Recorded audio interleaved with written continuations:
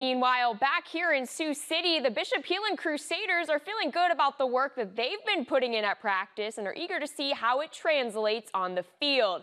It's been a tough past few years for the Crusaders, walking away with losing seasons, but this year's crew says they're a lot further along in what they've seen so far at practice.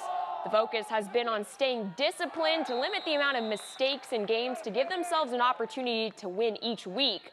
Coach LaFleur says he has a unique senior class this season who have shown strong leadership as well as strong integrity and character after enduring through the challenges. Those seniors are hoping to lead Bishop Heelan to get back on the map. This year, I think it's going to be a good year. You know, we're a lot further than we were last year right now. And I feel like this year we have like a little chip on our shoulder, so we're looking forward to a good year.